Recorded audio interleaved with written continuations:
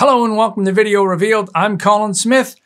Let's talk about the newest update to Adobe Bridge 2020.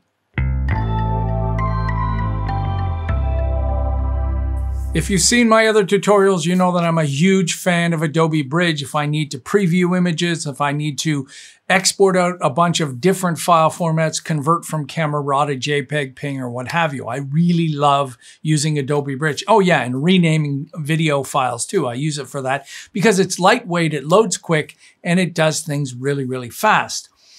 And if I was going to export out a bunch of images and convert them in the past, then I would have used this, which is in the Tools menu, Photoshop, Image Processor, which would launch through Photoshop and do a bunch of operations. Well, there's a new export panel. It's a heck of a lot easier. Let me show you that first. There's a few updates, but this is the big one.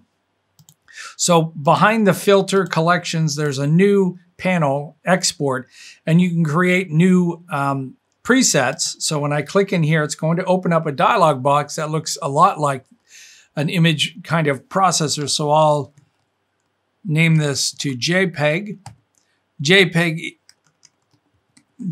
is the only file format supported right now. Obviously, it's going to be updated with a bunch of features, but if you try to drop down the menu, I'll show you in a sec, there's only the JPEG. Okay, so first of all, we get to name the preset, and the preset will be over here on the left.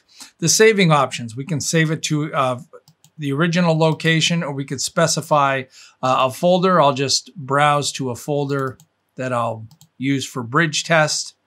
And you can save to a subfolder and name that too. If you come up with conflicts, you can create a unique name, overwrite the file, or skip the file. And this is if you're exporting back into a folder again and some of the names don't line up, you want it to stop, you want it to overwrite, or you want a separate name completely. So this is the one you can't change right now. It's grayed out, even though there is a little option to click here, you can't. You can change the overall quality.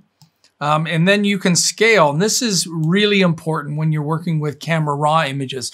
A lot of times I need to export out some lower resolution JPEGs just to either make sure somebody can view them because I don't know if they're going to open Camera Raw on the other side. So I'll spit out a bunch of JPEGs, and I'll almost always resize those too because, you know, on something like my Canon 5D Mark III, it's a huge file and you don't want to give it to somebody. So I'll bring this down, and you can scale this by percentage, or you can, if you're dealing with horizontal and vertical images, you can scale based on the longest length. So if I want a bunch of 2000 pixel images, I'm not really sure what percentage that is from the native Camera Raw. So I'll, instead of using scale, I'll use constrain to a certain size, and you can see the default here is HD, but I can type in 2000 pixels. That means if it encounters a horizontal image, it'll be 2000 pixels. If it's a vertical, it'll be 2000 pixels high. And then you can choose the resampling method. Bilinear sucks, don't use it. So bicubic for smooth gradients, and bicubic sharper, which is what most people will be doing. They'll be resizing down, not upresing, resizing down. So that's a good one to make it sharper. Okay, and then you can set the metadata here to include the original metadata. So here you get to choose all except camera raw info, copyright only, copyright and contact info, and you can remove the location. This is really important to some people. They want to publish their images, but they sure don't want to have that location data stamped inside the file. You can also apply a metadata template. You can save those, apply it. They would show up in here. I don't have any saved, but you can apply that and add additional keywords down here. Once you're done, click Save, and it shows up down here. There it is, that one right there. So you drag stuff on top of this, and then you need to start. So I'm going to I've got a bunch of images here, and I'm just going to go to the ones that I've starred and just grab some of these. So I'll grab a bunch of different ones here, and I'll drag them into this new export preset. And you can see I get an update, 1 job, 6 files. They haven't started yet. I can close this if I want. I can view the progress, and when I open this up, there is no progress. Oh, there's my previous one. There is no progress yet. So if I start the export, then it will open up the progress. And you can see now it's exporting those images. And it didn't have to load Photoshop to do that. This is a much quicker way to process a whole bunch of images. So we'll have a look at that when it's done. So it is done, 6 exported. And if you click here, it will open that in Bridge. Let's close that up. So there are the images, they're exported. And you can see down here, the export is 2000 pixels by 1333. So that's the new export panel. Fantastic. Doesn't work by exporting out multiple stills from a video. I'm sure that's on the list for Adobe. If you choose a video, it's going to take the first frame and export that out as a still.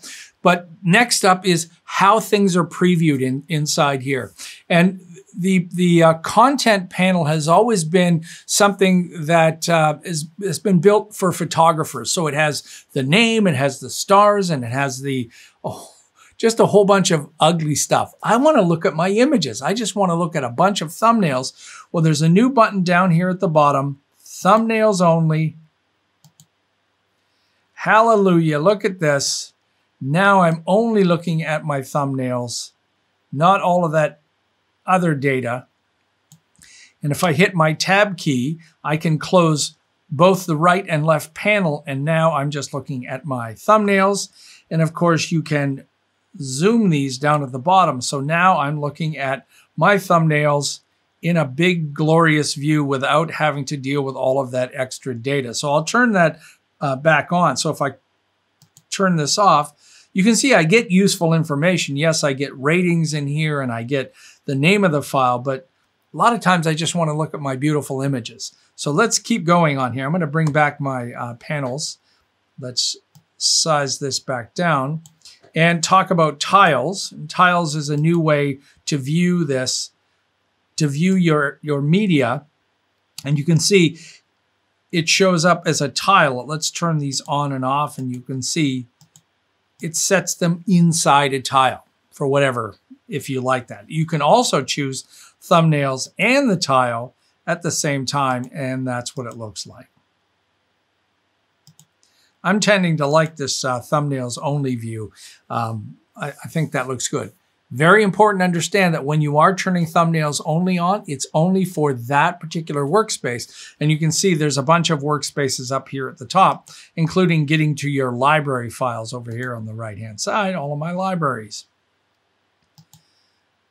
So if I have the tiles, if I have the thumbnails turned on here, and then I go to my libraries, you'll see I can see the name there. So it's not really, it only works per workspace, but you could go and turn it on for each workspace. All right, next up is the search.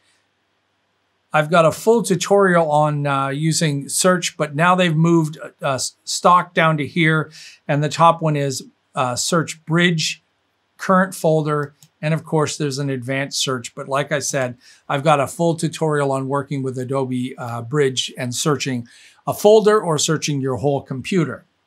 All right, and the last update is being able to finally see transparency in, let me just get rid of, let's turn on the file types. Let's turn on the name so we can see that. So of course we've had ping transparency where we can see the checkerboard, the transparency, but you couldn't do that for PSD files. Yay, now you can. So this is a Photoshop layered file with all of its compositing, and you're able to see that transparency now instead of just a solid black background. So I really love that one, now being able to see not only ping transparency, but finally PSD transparency. So there you've got the export panel, new tiles, new ways to look at things, great new searching features, and finally Photoshop transparency. Thank you, Adobe, for keeping Bridge alive. It was a touch and go for a while, several years ago whether that was going to continue the application, but it looks like everybody has jumped on the bandwagon and you're using Bridge for many operations. Doesn't matter if you're a photographer, Lightroom, Photoshop, or if you're using video and you're using it to rename files like I am here. All right. Hey, if you're new to Video Revealed and you found this informative, take a moment and subscribe. If you want to support us some more, you can do that through PayPal. There's a link in the description and one in the front of the channel. Thanks to all of our wonderful PayPal supporters. If you want to have a longer conversation with me, don't do it through comments. I hate YouTube comments. I can't find them anymore. It's really difficult to try to have a conversation. Join us over on Facebook. There is a link in the description for that. Till next time, I'm Colin Smith, and it's my job to get you all excited about the new features in all your Adobe applications.